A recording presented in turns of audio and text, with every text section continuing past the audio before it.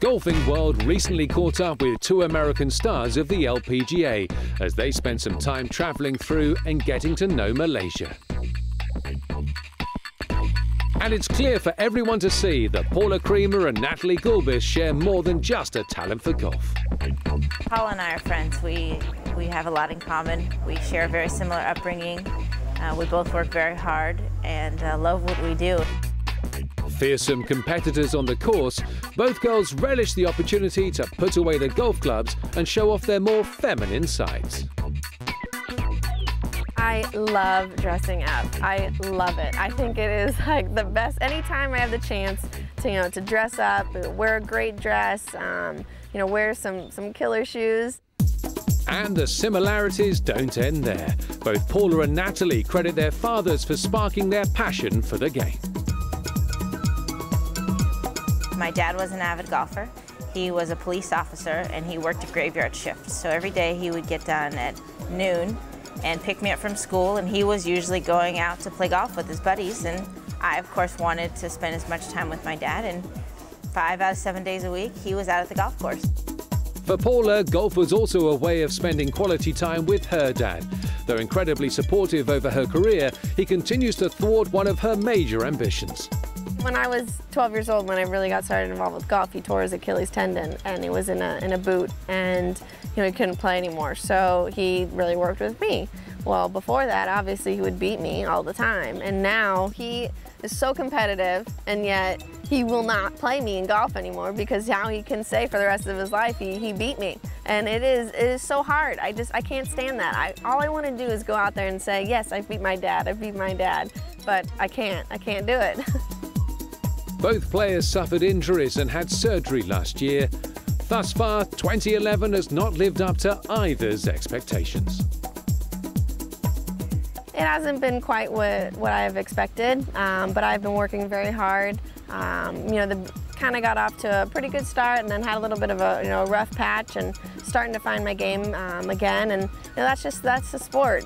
Just kind of you're not necessarily hot and cold, but it's you gotta fight through the tough times, and that's kind of what I've been doing. I've been grinding it out, and I feel good. I feel like it's all kind of coming together. It's just putting 4 days together, not 3. I've really struggled this year. This has been one of my toughest years on tour. I've been healthy, I felt really good, and I'm very disappointed with my performance so far. We're at the halfway point, so I still have a lot of events and a lot of opportunities to kind of turn my year around. So I'm up for the challenge. I'm looking forward to it. Career-wise, however, the girls could not have had more different stories. Paula burst onto the scene, winning in only her 9th outing as a pro, while still completing her studies. I was 18, and I was just finishing up my senior year in high school, and winning the week before graduation was like you read in a storybook. It was like a fairy tale, and got to come home, get my diploma, walk up, do my walk, and have all my friends there, and it was incredible. I mean, I'm 18 years old and I won my first LPGA event. It was a very nice way to enter the LPGA Tour, that's for sure. She has gone on to win a further 8 LPGA titles, including last year's US Women's Open. For Natalie, that elusive first win was a lot harder to come by. I was expecting to win my first year on tour. I was very surprised I didn't win my first year, and then I got to year 3 and I was a top 10 player in the world without a win, and then I got to year 4 and 5 and I was still a top 10 player without a win, and my coach just continued to encourage me to be very patient. She finally made the breakthrough at the 2007 Evian Masters. However, it remains her sole LPGA victory to date. I thought once I won my first tournament, because that was the trend, was if you won a tournament, you won 5.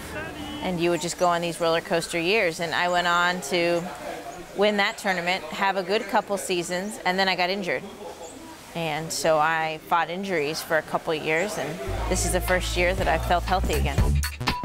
They were united at a golf clinic in Kuala Lumpur to help promote the upcoming Sime Darby LPGA Malaysia. They were able to share their experiences of life on tour with the most promising young Malaysian female golfers. And both girls are really looking forward to the event this month.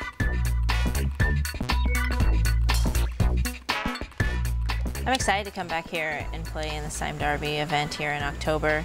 There's going to be a little bit more expectations because I played well there last year. And I've also spent a lot of time in Malaysia, so it's going to be like coming home for me, seeing everybody again, and I think there's just a lot of positive energy about that week. I am looking forward to it. You know, we've been out, seen the golf course. There's some really good holes. It looks like it's going to be a lot of fun. I know the scores, you know, from last year, so I kind of know what to expect to come out and shoot. But I know that they had a lot of, you know, good following with people, and that's always nice to come to a country that's welcoming for women's golf.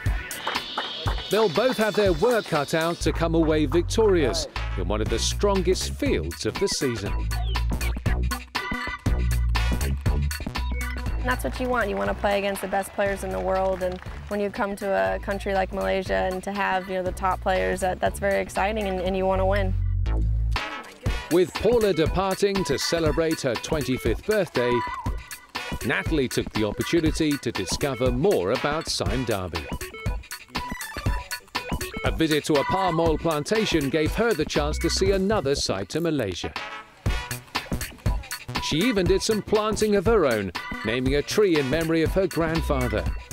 It was the perfect time to reflect on a decade as a pro. As I look back, this has been 10 years on tour.